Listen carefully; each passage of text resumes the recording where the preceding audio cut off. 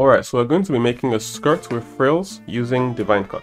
To do that, select your character and set the cloth type to skirt and click on new cloth. Position the pelvis and the hip. You can set a pleat count to 16 and click on generate skirt rig.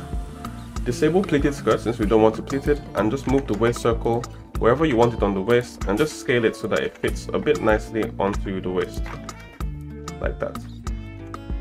Now, however large, however long you want the skirt to be, you can position it low, you can scale it big or small.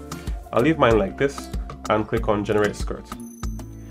Okay, so when you press play, the character kind of walks away from the skirt, and that's because it hasn't been bound. So come to your first frame and click on bind with the skirt selected, and now it is bound to the character. You can see the character now walks with the skirt.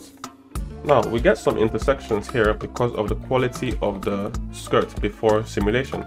So here you can see the cloth modifier here, and you have a subdivision modifier after it, and you have one before it.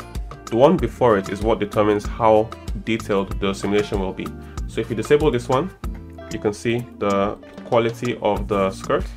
So you can come back to the first frame and increase the subdivision of the first one if you wanted the quality or the of the collisions to be more. So click on bind. We can enable the second subdivision modifier and press play.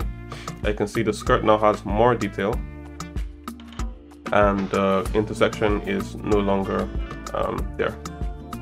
You can increase the weight of the skirt if you like, but I am satisfied with this weight. But if you want to increase the weight of the skirt, you can come over here to physical properties, vertex mass, and increase this to about 1 kg, which is quite heavy.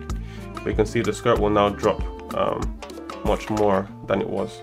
You can also increase the quality steps, but so far we have no intersections, which I think the quality is okay. Alright, so now we're going to add frills to this skirt. Come into edit mode and select a loop like this. I'm going to save this. Come under the design section, and with the loop selected, click on new frill. After you do this, you'll see a new ring. Don't deselect it, scale it to however long or large you want the frill to be, and then click on finish frill. So we can just do this again for each point that you want to frill. So click on new frill with this edge selected, and then you can scale it like this and click on finish frill. So we can continue to do this until we are satisfied with the number of frills that we have. I'm just going to add one more here, new frill, scale it, move it down, and finish frill. Now each frill is a separate object. You can hold shift and select each one and press Ctrl J to join them as one object, and then click on bind to rebind it to the skirt. So now when you press play, we have a bunch of frills on our skirts. So you can see when you press play, we have some intersections happening here, and that's because there's no collision turned on for the skirt. So select the skirt.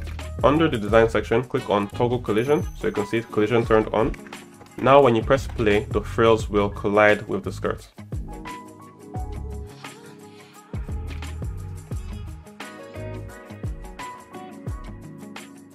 So yeah, that's basically the workflow to creating a skirt with frills using DivineCut.